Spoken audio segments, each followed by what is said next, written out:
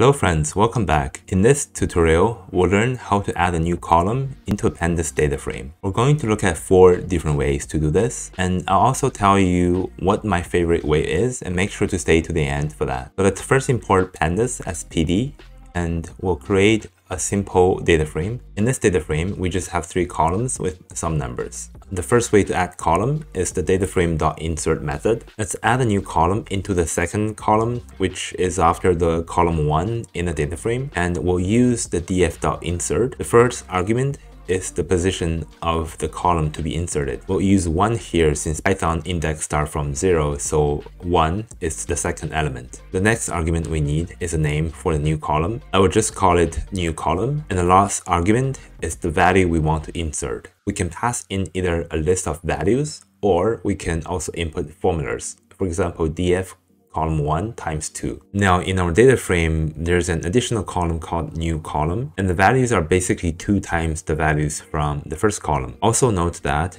the insert method modifies the data frame in place without needing the in place equal to true argument. The second approach is what I call the square bracket method. So basically we just write df square bracket and then input a name for the new column. I'm gonna call it new column v2 and equal to df, then the new column and times 2. Checking the data frame, and we can see that this method also modifies the data frame in place. However, with this method, we cannot control the position of the new column. It will always be added to the far end of the data frame. If you find the video helpful, please smash the like button. It really helps the channel, and by smashing the like button, you guys are telling me that you like this kind of tutorial, and I'll try my best to make more of them. The third approach to add a new column is by using the data frame assign method. So we'll type df.assign, and the argument will be the new column name. Note here, we don't need the quotes. So I'm going to call it new underscore column underscore v3, then equal to the df and new column times 3.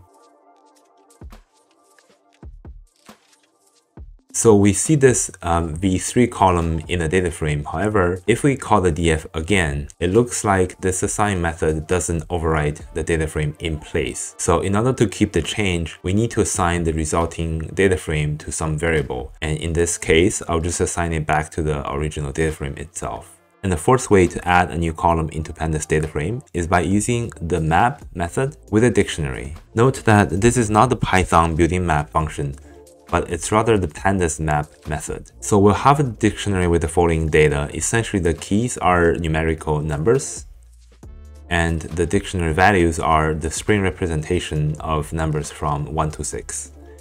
Our goal is to create a new column using the string values that match the numbers in column 1. So basically numbers 1 to 5. And in the new column, instead of showing the numbers 1 to 5, we'll see the English words 1, 2, 3, 4, 5. So we're going to create a new column, let's call it letter, and equal to df column 1, which is the first column, dot map, and then we pass in the dictionary num to letter. Essentially, we're mapping the dictionary keys with the values inside column 1. This will only return the matching values. For example, the number 6 isn't in column 1, so we won't see the English word 6 in the new column either because there's no match.